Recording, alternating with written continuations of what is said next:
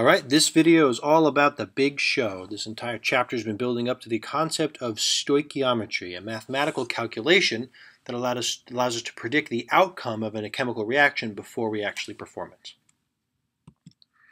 We'll start with a quick overview of what's about to happen. We'll do a little review in the beginning. The law of conservation of matter and the ability to balance chemical reactions are a big part of what stoichiometry is all about, so we'll go over those very quickly. We'll then define what stoichiometry actually is, a little more formally than I think we talked about it. All of the math in stoichiometry hinges around something known as the mole-to-mole ratio. We'll talk about what that is and how it's used in the mathematics. Because these calculations can be a little bit complex, we'll talk about a flow chart to help organize some of your ideas. Unfortunately, these flow charts come in a lot of different flavors and varieties, some of which are overly complicated, such as this one here. I found one that I believe is a good example of what will be helpful for you guys to work on things, and we'll have an opportunity for you guys to download that. Last but not least, and kind of scattered throughout the sheet here, we'll do a little bit of practice to make sure that you guys have the opportunity to at least get your feet wet with some stoichiometry calculations. We'll definitely be doing a lot more of these in class and throughout the year. So we'll begin our discussion here with a quick review of some ideas you should already be fairly comfortable with. The first of which is going to be the law of conservation of matter. And that is that matter is never created or destroyed. And we'll focus on the word never here. Never created or destroyed. All atoms must be accounted for on both sides of a chemical reaction, the type of atom and the quantity. And that also means the total masses must be accounted for on both sides of a chemical reaction. Where that plays an important role for us is in the role of a balanced chemical reaction. When we go to balance chemical reactions, we do things like take inventories. For example, we start with one sodium atom and we start with two chlorine atoms. We end with one sodium atom and we end with only one chlorine atom. This is an example of a reaction that is not conserving matter because we don't have the same numbers on both sides. This reaction is therefore impossible.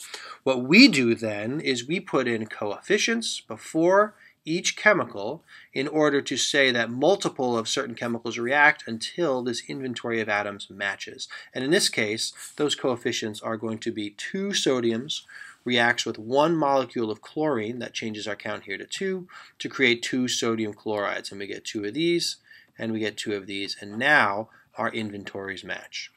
So the law of conservation of matter forces us to balance chemical reactions, and it's also going to be the underlying concept of why stoichiometry mathematics are going to work for us. So let's dive in right into the main topic then. What is stoichiometry? And as this first bullet points out, it is a calculation that predicts the amount of product formed in a chemical reaction, and that's going to be based on 2 main factors. The first of these main factors is the balanced chemical reaction itself. This balanced chemical reaction is going to act like a recipe in the fact that it's going to tell us how many of each chemical is necessary for the reaction to occur. The second major thing a stoichiometry calculation is based on is the amount of actual reactant used. And this is akin to talking about something like, for the example, the amount of ingredients used in a recipe. If I double or triple the ingredients in the recipe, I would expect to double or triple the outcome. I'd get twice as many cookies as if I used the regular recipe itself. So the recipe, or the balanced chemical reactions, tells us the rate the chemicals are being used at, and the amount of ingredients used gives us an idea of how many times we'll be able to perform this recipe to determine the amount of product. All of this is going to funnel into a chemical equation, a mathematical calculation that's going to look similar to what we have going on here. Now, at first glance, this might look a little bit complicated, but what you need to recognize is that all of these are just individual conversion steps, and this is really a form of dimensional analysis. The unit conversion method we talked about earlier in the year. This first one here is basically just a mole conversion. This second guy here is new and unique to stoichiometry, and you can already tell it comes from the balanced chemical reaction shown up above. And then this guy over here is just another mole conversion. So while at first glance this might be tricky, what you're really seeing here is just a dimensional analysis problem with some conversions that we're already familiar with, and we're going to add in a new conversion here to include our balanced chemical reaction.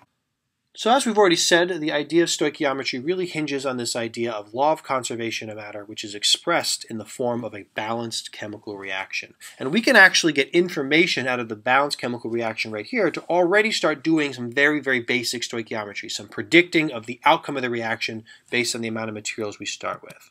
As an example, if I react 2 molecules of the CH4 in this chemical reaction up above, so here's our CH4, we can already predict based on the chemical reactions what we would expect to get out. For example, because there is a 1-to-1 ratio here, the coefficients of our balanced reaction are 1 in both cases. For every 1 molecule of CH4 we're going to get 1 molecule of CO2. So 2 molecules of CH4 then are going to produce for us 2 molecules of carbon dioxide. Likewise, if I start with 2 molecules of CH4, it's a 1-to-2 ratio with water, meaning we get 2 water molecules for every 1 CH4. Therefore, if I start with 2 CH4 molecules, I would expect to get 4 molecules of water out. And we've basically done some simple stoichiometry here. We predicted the products of the reaction based on the balanced chemical reaction and based on the amount of material that we start with. Stoichiometry. We can also do the same type of logical reasoning with the oxygen molecules. If I react 2 molecules of O2, I would expect to get 1 molecule of CO2 because it's a 2-to-1 ratio. It takes 2 oxygens to make 1 carbon dioxide.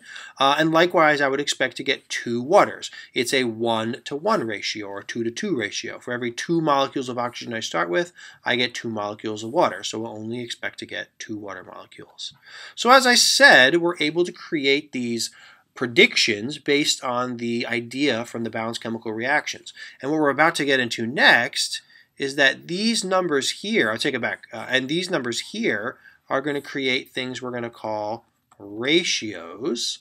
And we're going to use these ratios to do these predictions when situations are a little more complex.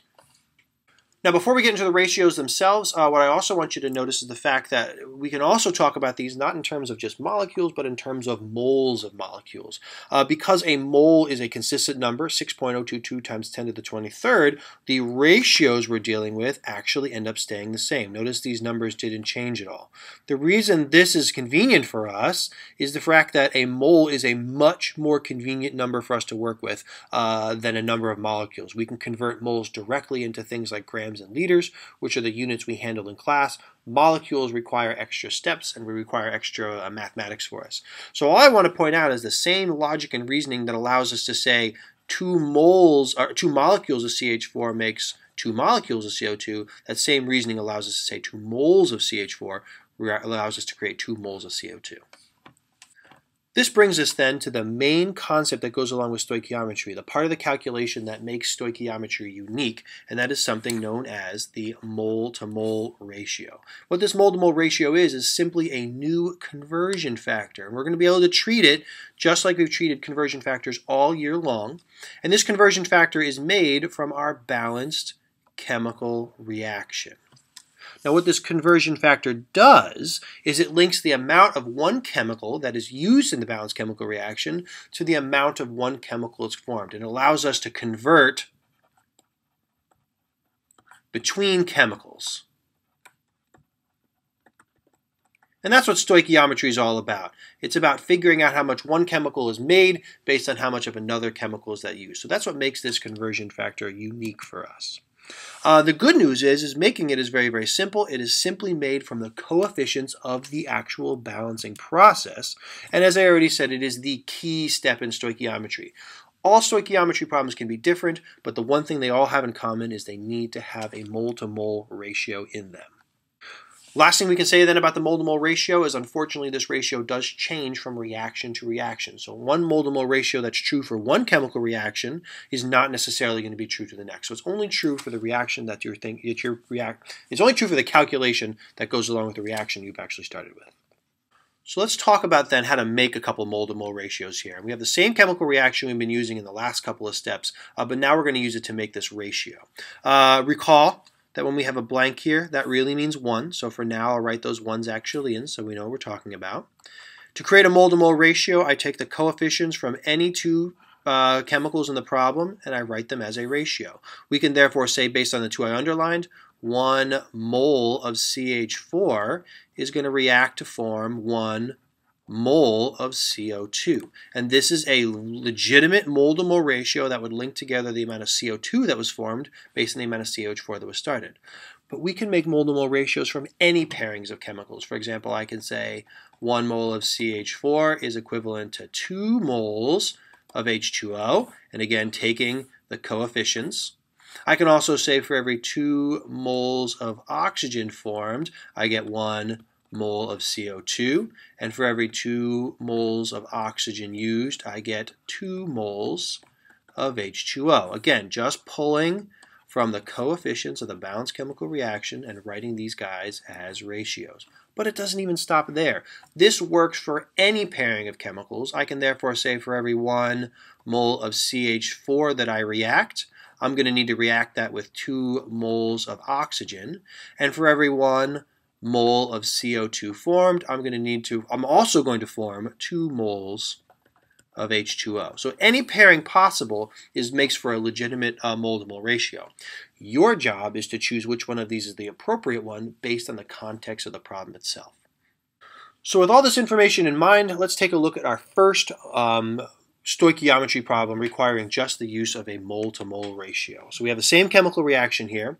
This chemical reaction asks us how many moles of carbon dioxide will be formed by completely reacting 10 moles of CH4. Taking time to underline things in your problem like this is not necessarily a bad idea. And then we can go back to our reaction itself and highlight the chemicals that we're interested in. We're interested in CH4 and we're interested in the carbon dioxide. From this, we can form a mole-to-mole ratio. We can say that for every 1 mole of CH4, we're going to expect to produce 1 mole of CO2. And we can now use this conversion factor to convert between how much CH4 we have, the 10 moles, and how much CO2 we're going to expect to get. So that's our mole-to-mole ratio. And again, the reason I know to use this one is because those are the chemicals that were brought up in the problem itself. If the problem talked about different chemicals, I'd make a different mole-to-mole ratio. Once you get all that squared away, it's time to actually start the problem. And this is going to work like any dimensional analysis problem so far. We have 10.0 moles of CH4. We'll put in a place for our multiplication sign and a line. And then we're going to take our mole-to-mole ratio and plug it in. For every 1 mole of CH4 that we react, we'll expect to get 1 mole of carbon dioxide formed. We line things up so that moles of CH4 cancel out with moles of CH4. And the mathematics here obviously is very, very simple. We're going to get an answer of 10.0 moles of carbon dioxide. And now what we've done is exactly what we said we should have been able to do. We predicted the amount of CO2 formed based on the balanced chemical reaction right here and based on the amount of chemical that we actually started with. This is stoichiometry in its simplest form. Unfortunately, it is going to get more complex as we go down the road. As problems get trickier, one of the things we're going to be introducing is units other than moles. When you start out with this process of figuring this out, having a document such as this one might be helpful. For example, if I start your problem instead of dealing with mass, maybe our first conversion then, if we start mass here, would be to use the molar mass of our substance to get us into moles. That would then allow you to use your mole-to-mole ratio, and then maybe I ask for the answer instead of being in moles like the previous problem, maybe I ask the answer to be in a volume of gas that's formed. That would tell you then that we would use this conversion factor to convert from the moles answer into a particular volume of gas. If you're interested in this roadmap, in this flowchart, it is available at the bottom of the page. You can pause the video, download that document, print it out if necessary, and at least for your first round of stoichiometry problems, you might find that this is a valuable tool to use. So let's wrap this up then by taking one last stab at a problem. This one's going to be a little bit more complex than the last one. It's going to be involving a different unit of grams and how we actually go about handling that. We already have our balanced chemical reaction. This problem is talking about 45.71 grams of propane, and it's asking us how many moles of water would be expected to be formed. We can again highlight the chemicals we're interested in, propane and water. Create the appropriate mole-to-mole ratio. 1 mole of C3H8 is equivalent to 4 moles of water, H2O. And then we can start the actual problem itself. We are told that we have 45.71 grams of propane, C3, H8. We put in our multiplication and sign in a line, and here's where things start to get a little more complicated. We cannot use our mole to mole ratio here because the unit of grams doesn't match the unit of moles. Our first step then should be to convert the grams answer into a moles answer so we can later use our mole to mole ratio. Using my periodic table and a calculator, I am able to figure out that the C3H8 has a molar mass of 44.10 grams for every 1 mole of C3H8. The grams here will cancel out with the grams unit here. We now have an answer that is in moles of C3H8, which now opens the door for us to do exactly what we did in the previous problem. For every 1 mole of C3H8 we start with, we're going to get 4 moles of H2O formed. Again, we lined it up so that moles of C3H8 cancel with moles of C3H8, and now we'll have an answer that is in moles of water, which is exactly what the question wanted. So we know that we're done with our conversion. My calculator tells me that the answer to this problem ends up being 4.146 moles of H2O formed. Because we started with values that had 4 significant digits in here and the molar mass as well, we'll round our answers to match that, and we get our unit answer here. Had the problem been more complex, it might have asked for the answer in a unit other than moles, which would have required a third step here to convert to that final answer. So that brings us to the end of our video. At this stage in the game, you should be able to identify mole-to-mole ratios from a balanced chemical reaction. You should be able to choose the appropriate mole-to-mole ratio from your problem itself, and then able to use that mole-to-mole ratio to convert between the amount of one substance to the amount of another, which is really no more than just regular old dimensional analysis. The most important part, obviously, is putting it all together, which is what's going on down here. This is the actual stoichiometry stuff. You're going to use those mole-to-mole ratios to convert into the unit of moles so that the mole-to-mole ratio can be used, and then convert your answer out of the unit of moles depending on whatever the desired unit in the problem is. As said, we definitely need to practice a whole bunch more of these. That's what we'll be doing in class time next. But for now, you should certainly be walking away with a decent understanding of how this stoichiometry process works, or at the very least, what the purpose of stoichiometry is all about.